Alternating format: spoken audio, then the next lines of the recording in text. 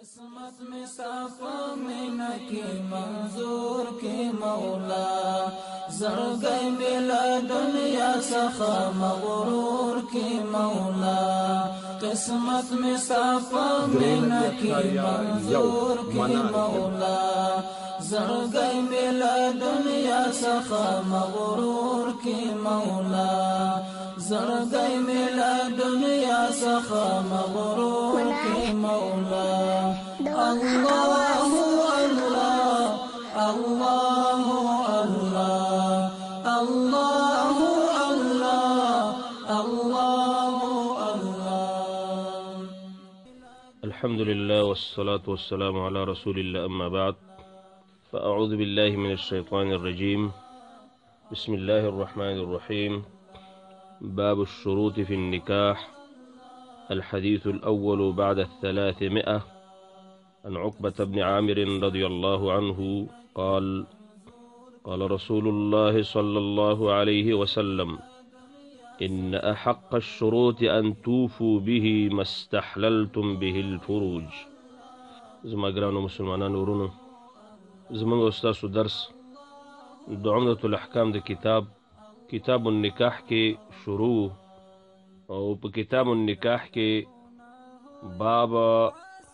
شروط فی النکاح ته راورسېدلو. زموږ د درس طریقه د تیر په څیر تاسو ته معلومه ده. د حدیث لفظي ژباړه کوو، د حدیث اجمالي انځور وړاندې کوو، که مشکل الفاظ په حدیث کې د هغې شرحه کوو او د هغې نه وروستو هغه فوایدو ته ځو چې محدثینو د حدیث نه راویستي دي او بحث یې ترې کړی دی. مسلمانانو ورونو، کتاب النکاح کې دا باب دی، باب الشروط فی النکاح، باب دی په بیان د شرطونو په نکاح کې. په دې باب کې د دې ذکر کېږي چې په نکاح کې شرطونه صحیح دي که باطل دي. مقدمه کې دا واورئ چې نکاح کې شرطونه په دوه قسمه دي. یو هغه شرطونه دي چې په نکاح کې لګېږي او د نکاح د عقد د اصلي غرض او د مقصد خلاف نه وي، نو دې ته شروط صحیحه ویل کېږي. او دا شرط د دې لپاره لګول کېږي چې یا د زوج څه فایده یا د زوجې او غرض صحیح وي او فایدت صحیح وي، او په دې شرط کې د شریعت محمدي صلی الله علیه وسلم څخه خلاف نه وي. نه په دې شرط سره حلال حرامیږي نه حرام حلالیږي، نو د وحی منزله خلاف شرطونه نه وي. دا شرطونه په نکاح کې صحیح دي. دویم قسم شروط چې دي هغه باطل دي. شروط باطله د هغه دي چې د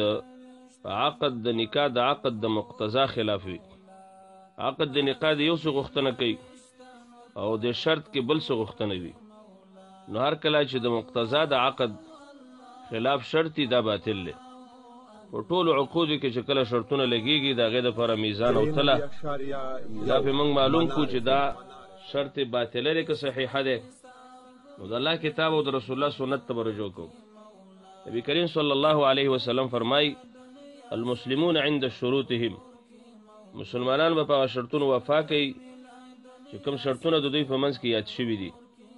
الا شرطا مگر هغه شرط چې دی په هغې وفا پکار نه ده او دا شرط باطل دی. حرم حلالا، یو حلال امر او حلال کار پکې حرام وګرځېږي، او احل حراما یا حلال کی دا شرط یو حرام چیز، نو هغه شرطونه چې کې د حل او د حرمت پکې وي او دا د شریعت د وحی منزله خلاف وي، دا شرط چې باطل دی، په دې وفا نه وي. نو کوم چې شروط صحیحه فی النکاح دي که د عقد نه مخکې دي که وروستو دي اعتبار ورکول کېږي. شریعت دې ته اعتبار ورکړی دی. او حدیث کې چې حدیث و بریره باندې مشهور و په هغې کې د شرطونو بیان مخکې شوی و. نبی کریم صلی الله علیه وسلم بیان کړی و کله چې هغه خلکو چې بریره ازادوله شرط دا لګولی چې ولا به زمونږ وي، نو رسول الله دا ویلي چې هر هغه شرط چې د الله په کتاب کې نه یعنی وحی منزله کې نه نو دا باطل دی، ولو که دا 100 شرطونه. نو دلته هم دقه فیصله ده. شروط فی النکاح، شرطونه په نکاح کې لګول دا صحیح دي چې کله د قرآن حدیث مخالفت پکې نه و، د نکاح د عقد د مقصد او د مقتضا خلاف نه، او کله چې د عقد د مقتضا د غوښتنې خلاف وي او د قرآن او د حدیث خلاف پکې شوی، حرام پکې حلال شوی، حلال پکې حرام شوی، نو په داسې عقد به بیا وفا نه کېږي. دا شرطونه په نکاح کې هم باطل دي او په نور عقودو کې هم باطل دي. راځو حدیث ته. الحديث الأول بعد 300 301 حديث عن عقبة بن عامر رضي الله عنه. دو عقبة ابن عامر رضي الله تعالى عنه سخر روایته قال دا فرمای قال رسول الله صلى الله عليه وسلم چې نبی کریم علیه الصلاة والسلام فرمایلی دي ان حق الشروط ان توفوا، حقدار د شرطونه چې تاسو وفا پی وکي، چې دا وفا د شرط حقي، هغه شرطونه چې ډیر حقدار دي په اعتبار د وفا ان توفوا به، چې په هغه باندې تاسو وفا وکي. مستحللتم به الفروج، دا هغه شرطونه دي تاسو حلالوي په هغې سره فرجونه د مؤمناتو، یعنی چې کله تاسو عقد کوئ او د نکاح د عقد په سبب باندې یو مؤمنه ځان ته حلاله ګرځي او په دې کې کوم شرطونه وي او د مقتضا د عقد خلاف نه وي، د قرآن حدیث خلاف پکې نه وي، د وحی منزله، نو دا ډېر حقدار دي دا شرطونه چې په هغې وفا وشي او هغه پوره کړی شي. حدیث کې محمد رسول الله صلی الله علیه وسلم مؤمنان دې ته متوجه کوي چې هر کله یو انسان د یوې زنانه سره نکاح کول غواړي او یو زنانه یو سیسر یو مؤمنه د یو مسلمان سره نکاح کول غواړي، نو په دې نکاح کې څه اغراض او اهداف وي، مقاصد پکې وي چې هغه د دې عقد د نکاح په عقد باندې پوره کیږي، او په دې کې دا دواړه یو بل باندې داسې شرطونه لګي چې هغه د عقد مضبوطوي. شرط پیدا لګي چې زما حق به پوره کې، ما ته به نفقه راکې، شرط پیدا لګي چې زما تداوی به کې،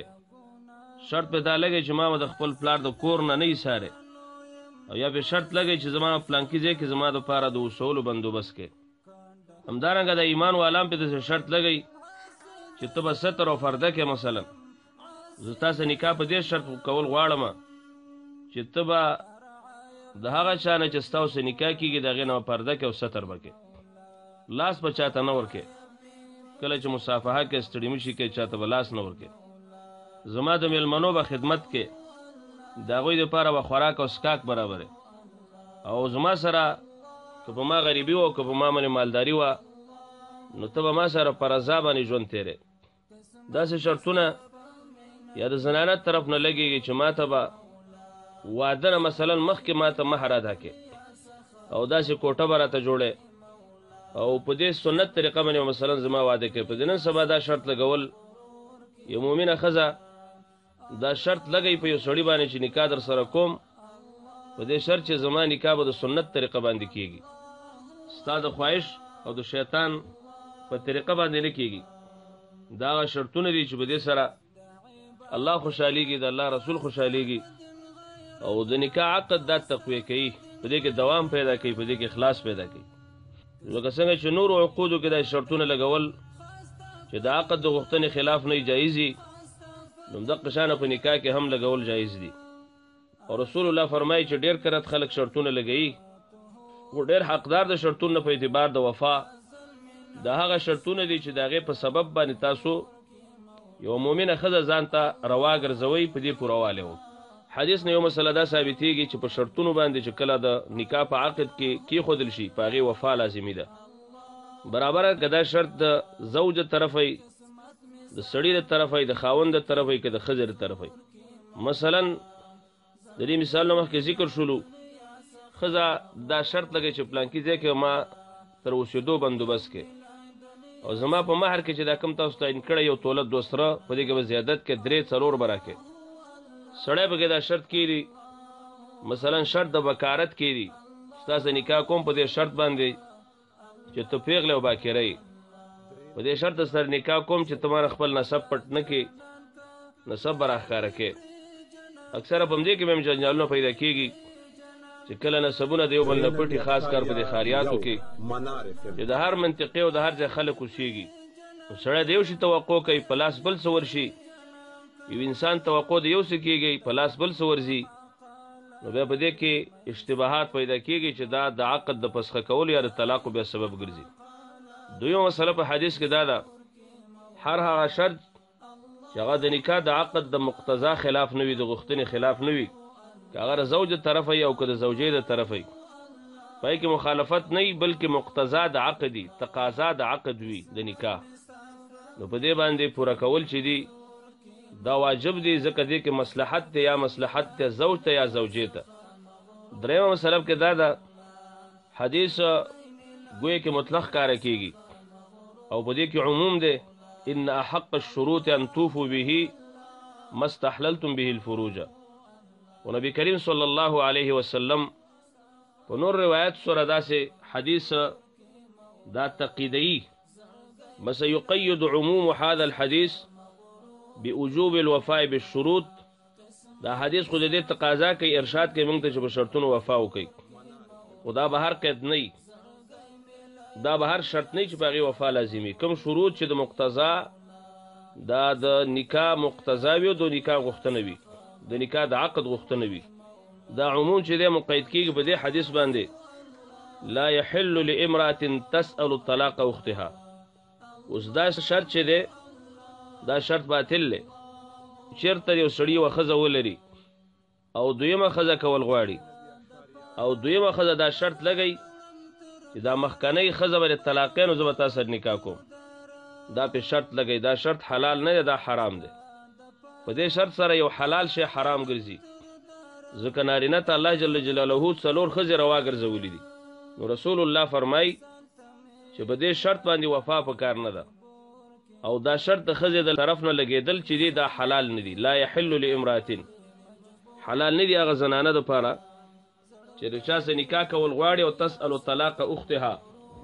او دا غواړي طلاق د خپلې خور، یعنی د دې مسلمانه خور ده چې د دې سړي په نکاح کې ده او ورته وایي چې زه په دې شرط تا سره نکاح کوم چې هغه له طلاق ورکړي. نه، دا د الله جل جلاله د طرف نه یو حلال امر دی یو انسان دپاره، یو نارینه دپاره چې 4 زنانو سره هغه نکاح وکړي. نو داسې شرط چې لګېږي د هغې وفا نشته دی او بلکې دای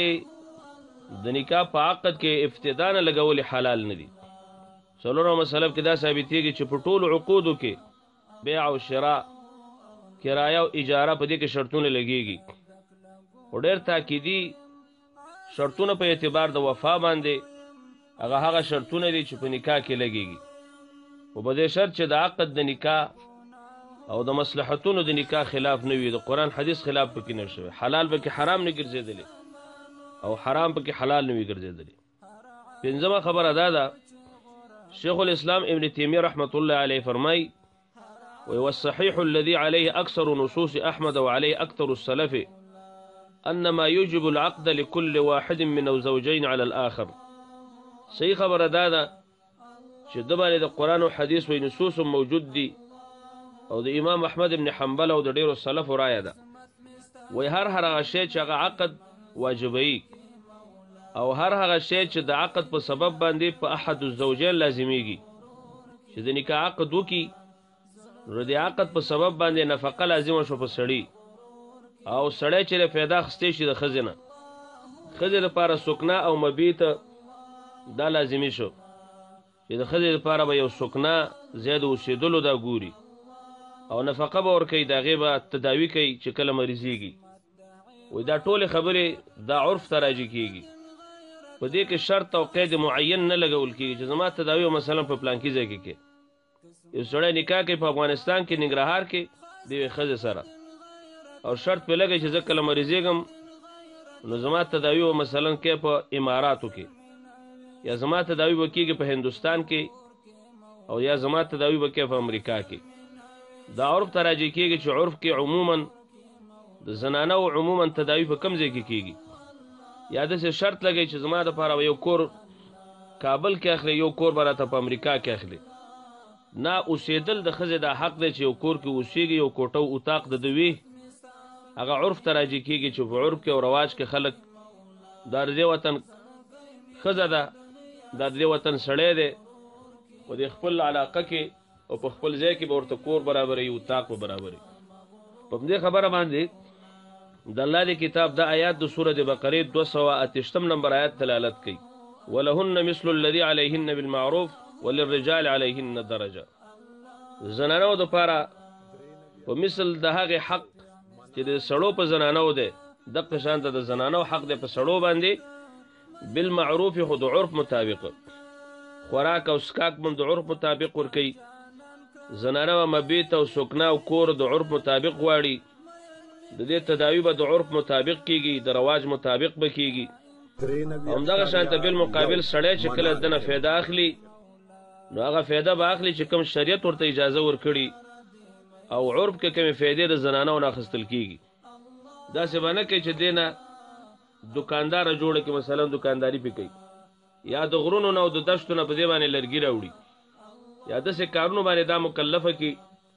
چې هغه د زنانو د مزاج سره او د فزیک سره برابر نه او کله چې په دې خبرو کې تنازع پیدا شي یو سړي او د ښځې په منځ کې چې زما نفقه چې دا صحیح نه ده د اوسېدو ځای مې صحیح نه دی یا په ما باندې د کارونو ظلم کېږي نو قاضي به په دې کې فیصله د عرف مطابق باندې کوي په دې وخت کې عرف دا دلیل دی په داسې مسایلو کې هند په نامه باندې زنانه د رسول الله صلی الله علیه وسلم هغه ته دا ویلي خودي ما یکفیک و ولدک بالمعروف ته د خاوند د مال نه دومره څه اخله چې ستا او د بچي دا کافي کېږي د عرف مطابقه چې عرف کې زنانه څومره مال د سړي نه اخلي مثلا یو سړی دوه ښځې دي درې دي څلور دي داسې به نه کوي یوه ښځه چې ما ته 50,000 روپۍ د میاشتې راکوي نه په ده باندې نفقه لازمه ده د عرف مطابق نفقه به ورکوي نو نه ور د دې سړي وس دی چې چېرته دوه ښځې کوي د دوه به وس به لري او که درې ښځې کوي د درې وس به لري او که څلور کوي د څلور وس به لري که یوه کوي د یوې وس به لري خو د اختلاف په صورت کې به دا کار نو ټول عرف ته راجع کېږي او قرآن کریم هم دلته حواله په عرف باندې ورکړې ده چې ولهن مثل الذي علیهن بالمعروف د زنانو په مثل دغه حق هغه حق دی په خاوندانو باندې چې د خاوندانو په دې زنانو دی خو دا حقوق به د رواج مطابق او تاسو پوهیږئ چې رواجونه او عرفونه د یو ملک د بل سره تغییر کوي د یو مملکت د بل سره تغییر کوي د یوې علاقې د بل سره تغییر کوي د هغې عرف ته به رجوع کېږي چې دی پکې اوسېږي او نکاح یې پکې کړي وي راځو په دې باب کې دویم حدیث ته الحديث الثاني بعد 300 دویم حدیث عن عبد الله بن عمر رضي الله عنهما دا عبد الله بن عمر رضي الله تعالى عنهما څخه روایت ته ان رسول الله صلى الله عليه وسلم چې نبی کریم صلی الله علیه وسلم نهى عن نکاح الشغار منع کړی د نکاح د شغار نه شغار څه ته وایي نکاح د بدل نه د بدل د نکاح نه رسول الله صلی الله علیه وسلم منع کړی ده اوس دا د نافع د عبد الله بن عمر د شاګرد یا د عبد الله بن عمر تفسیر دی والشغار ان يزوج الرجل ابنته شغار دی ته چې سړی چاته لور ورکي على ان يزوجه الاخر ابنته چې هغه بل سړی به دته لور ورکي وليس بينهما صداق او په منځ کې مهر نه وي شرط دی چې دا یوه جنۍ د بلې په بدل کې شوله او منځ کې مهر نشته دی دا الفاظ د حدیث نه دي دا د عبدالله بن عمر یا د در شاګرد چې دنه چا روایت کړی د هغه تفسیر دی حدیثو کې یو لفظ مشکل دی چې هغې ته وایي شغار د دې شغار څه معنا ده وایي دا څنګه لفظ دی شغار بکسر الشین المعجمه والغین المعجمه دا شین دی او د هغې کسره ده او بیا غین دی نقطې والا او د شغار په اصل کې لغت کې معنا د الرفع اوچتول هم د دې نه دغه نکاح چې دا اخیستل شوې ده وی معنا دا ده للرفع كل واحد من الوليين عن موليته لصاحبه بلا صداق ولا نفع يعود عليها وی دې نکاح د شغار ته شغار څه ویل کېږي چې دې کې خو معنا د رفعت پر طرف وی چې هر ولی د دې خپلې لور یا د خور حق د مهر دا اوچت که او همدقه ښځه د دې بل مقابل وګرځوله یو تعریف د شغار دغه کړی دی دویم تعریف بعضې اهل علم او د لغت والا کړلی چې الشغار من شاغر الکلب اذا رفع رجله لیبوله وایي شغار د دې نه اخیستل شوی دی چې کله د شاغر الکلب نه اخیستل شوی دی سپی چې کله تشې بولې کوي نو خپه اوچته کوي او طرف ته به میتیزې کوي وایي د دې نه دا لفظ د شغار اخیستل شوی دی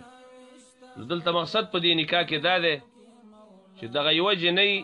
یا یو انسان یوه زنانه د بلې په مقابل کې ګرځېدلې ده چې ته دا په نکاح کولی نه شې، ځان ته په نکاح کولی نه شې تر دې چې ستا دغه لور خور زه په نکاح نه کوم. بیا په دې کې تفسیر د علماو دا دی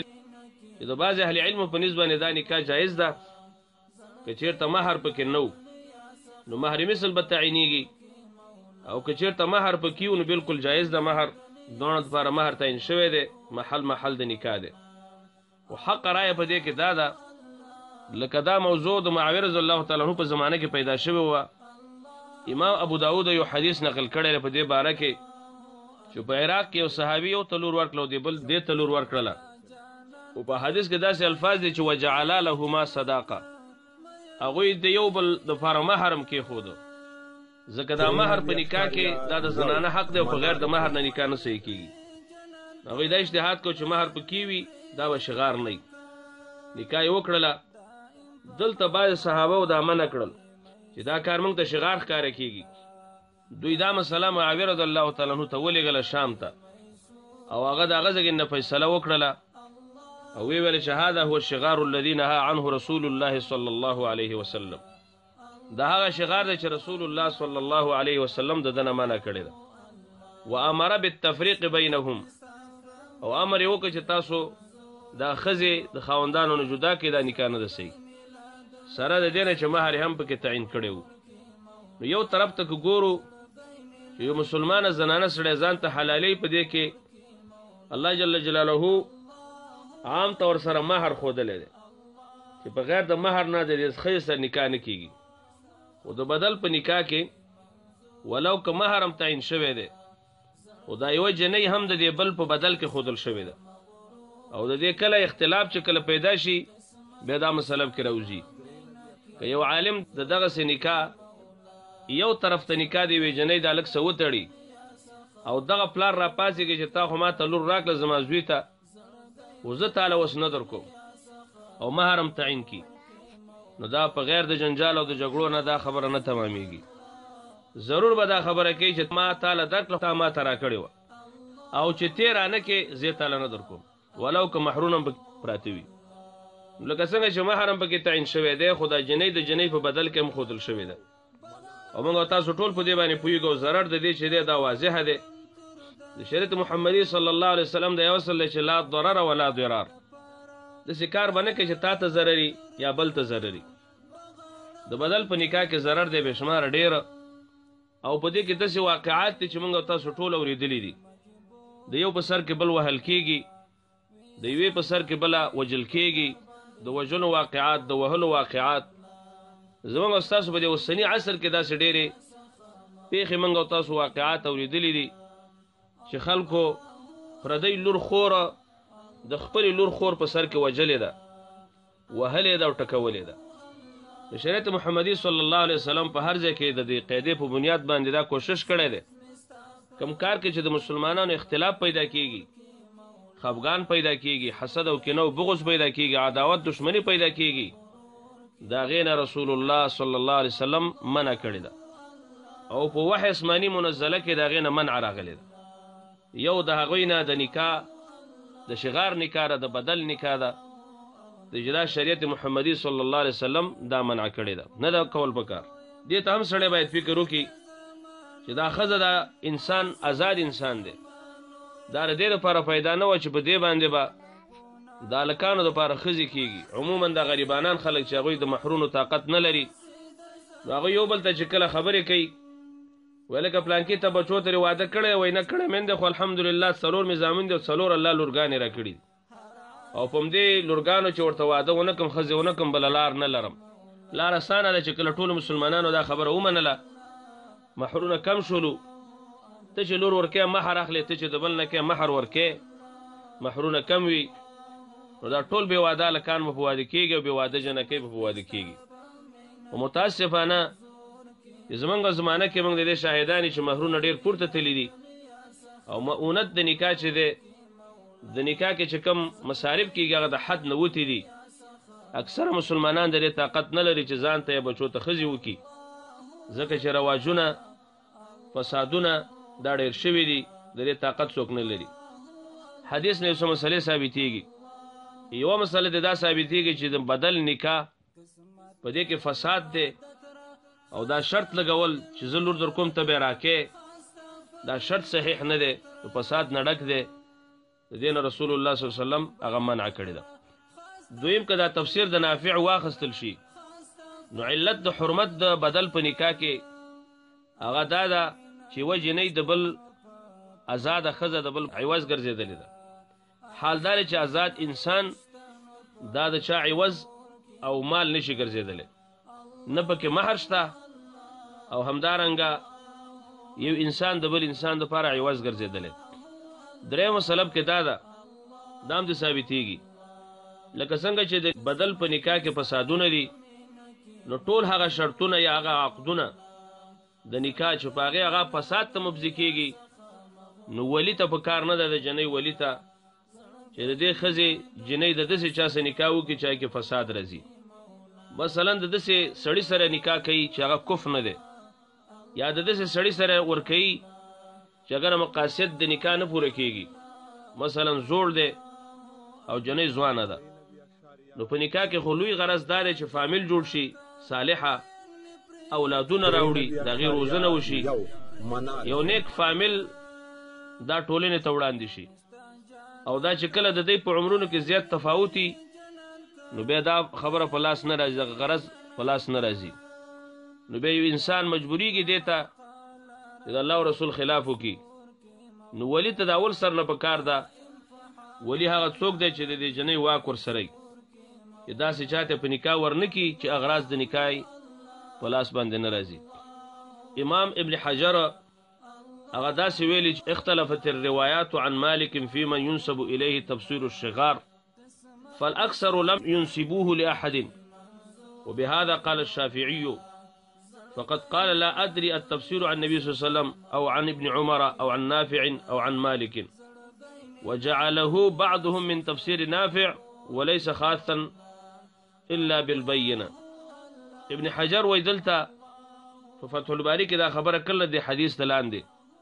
چې دا تفسیر چې والشغار أن يزوج الرجل ابنته على أن يزوجه الآخر ابنته وليس بينهما صداق، دا رد قول دی. بعض شارحینو و د دې نسبت کړی دی په روایت کې امام مالک ته چې دا هم په دې سند د دې حدیث کې راغلی چې دا د تفسیر دی. بعضو نسبت کړلی چې نه دا د نافع تفسیر دی چې د عبدالله بن عمر نه روایت کوي، او چا دا خاص کړی د عبدالله بن عمر پورې چې دا د تفسیر دی چې ده ورله کړی دی. وایي په دې خبره باندې امام شافعي صاحب وایي موږ ته پته نشته دی چې عبدالله بن عمر دا خبره وایي دا موږ ته پته نشته، یعنې معنا دا ده چې دا په دقت سره ثابته نه ده چې دا د حدیث الفاظ دي. نو په دې کې اکثره شراح دا خبره کوي چې دا به یا قول د امام مالکی یا به د عبدالله بن عمر یا به د نافع وي. امام قرطبي کې دا خبره کړله، وایي تفسیر الشغار صحیح موافق لما ذکر اهل اللغه، دا کم تفسیر چې د شغار شوی دی برابر ده که نافع کړی که عبدالله بن عمر کړی که مالک کړی، وایي دا د لغت مطابق دی. فإن كان مرفوعا که د حدیث الفاظ فهو المقصود، نو ډېره ښه خبره ده. او که چېرته قول د صحابیون بیا هم فمقبول، دا هم مقبول دی قول د صحابو، لأنه أعلم بالمقال، وایي ځکه چې دا هغه خلک دي چې د رسول الله صلی الله علیه وسلم په خبره باندې ښه پوهېدل، وافقحه بالحال، او فقیحان دي په هغه حال باندې چې رسول الله بیانوي، په هغې باندې ډېر پوهه لري. نو دا ابن حجر مقصد دا دی چې د امام شافعي صاحب قول یې نقل کړی دی چې د هغې مقصد دا دی چې دا تفسیر عبدالله بن عمر ته او نافع ته او مالک ته چې څوک منسوبوي په دې څه دلیل نشته. او امام قرطبي کې ښایسته خبره کړې ده، هغه وایي که حدیث الفاظ خو ډېره ښه خبره شولو، که د حدیث الفاظ نه وي د صحابي الفاظ نو وایي دا هم ښه خبره ده، ځکه چې دوی د رسول الله صلی الله علیه وسلم د خبرو په مقصد باندې ښه پوهېدل. شپږمه خبره پکې دا ده، اجمع العلماء على تحریم هذا النکاح، علماؤنو دا اجماع کړی ده چې دا نکاح حرامه ده، د بدل نکاح حرامه ده. او د بدل تفسیر دا ذکر شو چې یو سړی بل ته لور ورکړي او منځ کې مهر هغه نه وي، او یا یوه جنۍ د بل په عوض کې ګرځول شوي وي، اگر که مهر پکې وي خو چې یوه د بل په عوض کې راغلی وي دا هم شغار دی. لکه عام طور سره چې زمونږ او ستاسو دا اوسنۍ زمانه د شاهده ده همدقسې نکاحونه دلته کېږي. که اتفاقي داسې وشوله چې چا ته لور ورکړله او دا خلک کال بعد او میاشت بعد او میاشتې بعد را پاڅېدل خپله لور دې کور کې ورکړه د ده زوی ته، نو دا به په ځان له نکاح باندې او ځان له مهر باندې مخکې نه که څه شرط مرت نه و نو دا بدل نه دی، دا نکاحونه دا صحیح دي. خو د مخکې نه که چېرته پکې شرط وي چې زه تاله اوس لور در کوم دونه مهر به راکې، په دې شرط چې دا لور به دې سبا ته به دې ما ته هم لور راکې، نو دا بدل دی. اختلاف بطلان کې کړی چې دا عقد باطل دی که نه دی. مثلا که څوک را پاڅېدل او داسې نکاح یې وتړله، یو سړي بل ته لور ورکړله، یو سړي بل ته خور ورکړله، لور یې ورکړله په دې شرط چې هغه به ورکوي او نکاح یې وتړله، نو دا نکاح صحیح ده که نه باطله ده؟ امام ابو حنیفه رحمت الله علیه وایي چې النکاح یصح ويفرض لها مهر مثلها. نکاح صحیح ده ځکه چې دا محل د نکاح دی، دا ښځه او دا هلک دی، عقد شوی دی ایجاب او قبول، نکاح دې صحیح شي نافذ دې شي. دلته مراد د صحت نه نفاذ دی. د امام ابو حنیفه رحمت الله علیهم دا اول سر نه د جواز قول نه دی، لکه زمونږ ټولو استادانو دا خبره د حدیث کې مونږ ته کړې وه چې هغه ټوله د امام ابو حنیفه رحمت الله علیه د مذهب پیروان خلکو علماو چې په مذهب حنفي کې د جواز مسله نشته دی، د نفاذ مسله ده. یعنی که چا یو کار وکړه اوس شوی کار دی، اوس دا جنۍ د ده په نوم شوې ده او هغه د ده په نوم شوې ده، که دا چېرته سبا ته ورانه شي نکاح باطله وګرځو نو څه مشخړې او جنجالونه به دې پیدا شي. امام صاحب وایي چې نکاح دې صحیح شي ځکه محل د نکاح دی او محرمي سره له تعین کوي، جنجال خور کوي، جاخه خوره کوي چې نور فساد ته لاړه نه شي. امام ابو حنیفه رحمت الله علیه قول د نفاذ دی او دا اول سر نه د جواز قول نه دی. وعند الشافعي واحمد، امام شافعي او احمد ابن حنبل سوي دوی وایي النکاح غیر صحیح، نکاح صحیح نه دی چا چې د بدل نکاح وکړله. د نکاح نه وروسته قول دار چې بس دا باطله ده، صحیح نه ده، اول سر نه صحیح شوې نه ده. وایي ځکه دلته شرط پکې دی، د دې شرط د وجه نه چې دا در کوم ته به راکې نو دا محل د نکاح نه شو، نکاح نه تړل کېږي. وایي ځکه نهي تقاضا د فساد کوي. رسول الله صلی الله علیه وسلم نهى عن الشغار، د شغار نه رسول الله منع کړی ده. نهى رسول الله صلی الله علیه وسلم عن نکاح الشغار، د شغار نه منع کړل. امام احمد ابن حنبل نم دا قول نقل له، وایي که چېرته مهر پکې و وایي بیا هم نکاح باطله ده، او دا قول امام خرقي دا غوره کړی دی. د وجه د دې حدیث نه شیخینو امام بخاري امام مسلم روایت کړی د عبدالله ابن عمر نه ان رسول الله صلی الله علیه وسلم نهى عن الشغار، رسول الله صلی الله علیه وسلم د شغار نه منع کړل. په دې مثل حدیث د ابو هريره په مسلم کې هم. امام ابو داود دا حدیث شکل نقل کړی دی، نو وليس بينهما صداق لفظ دا د نافع نه حساب کړل، دا د نافع تفسیر دی.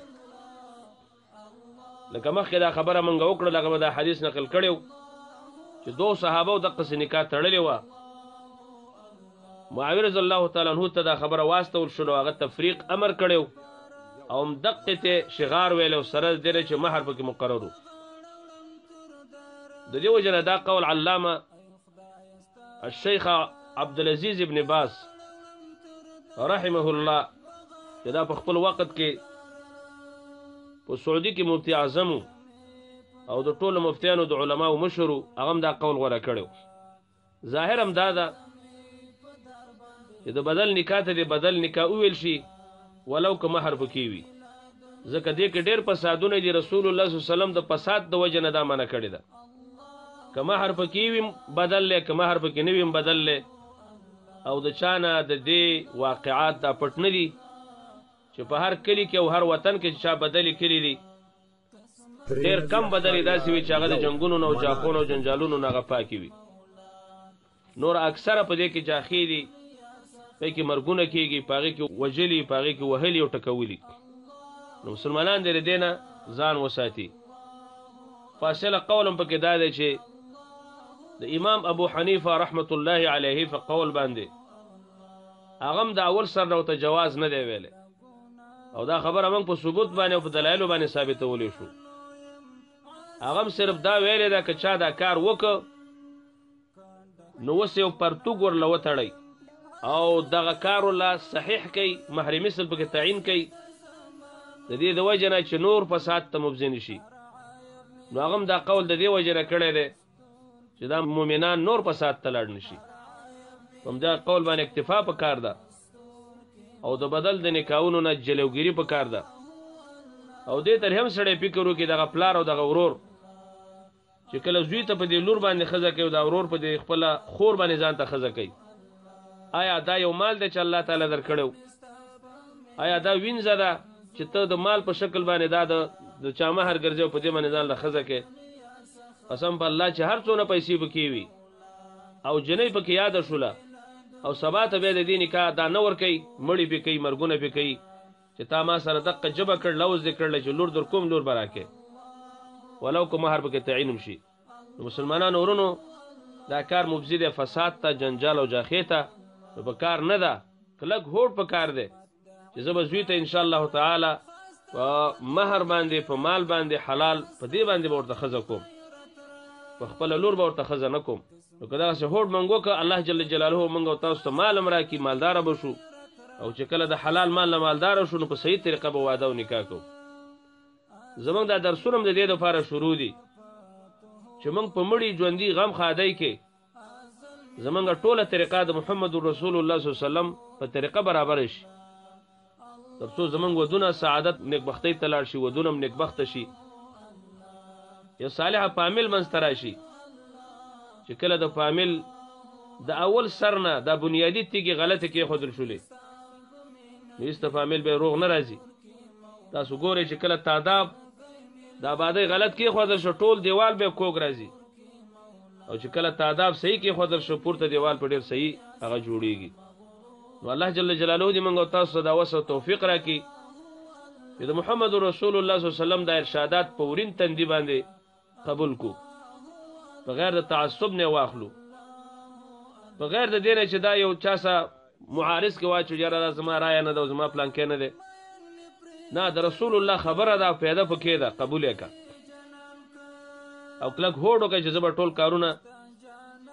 د الله د حکم مطابق او د رسول الله د طریقو مطابق هغه سر ته رسوم،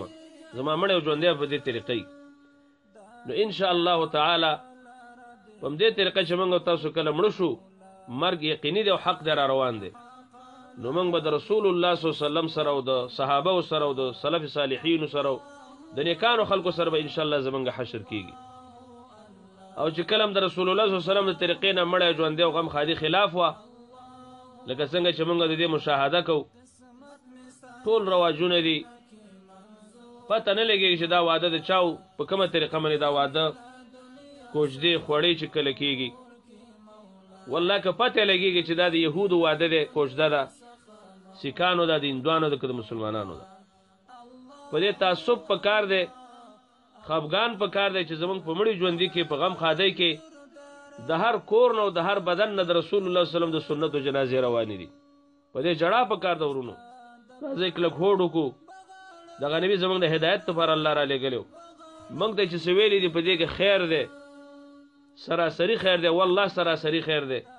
راځئ چې په دې باندې عمل وکړو او د خپل ژوند د محمد رسول الله د ارشاداتو مطابق برابر کو. الله جل جلاله دې موږ او تاسو ټولو مؤمنانو ته د دې وس او توفیق راکړي چې خپل مړی او ژوندی او غم خالي د رسول الله په طریقه باندې برابر کو. زمونږ د نن ورځې درس هم دومره بیا چې ستاسو درانه حضور ته راځمه د نوي درس سره تاسو پولي او بخونکي رب باندې سپارم. اقول قولي هذا استغفر الله لي ولكم ولسائر المسلمين فاستغفروه انه هو الغفور الرحيم. منظور کی مولا زرگئی ملا دنیا سخا مغرور کی مولا قسمت میں صافا مینا کی منظور کی مولا زرگئی ملا دنیا سخا مغرور کی مولا زرگئی ملا دنیا سخا مغرور کی مولا اللہ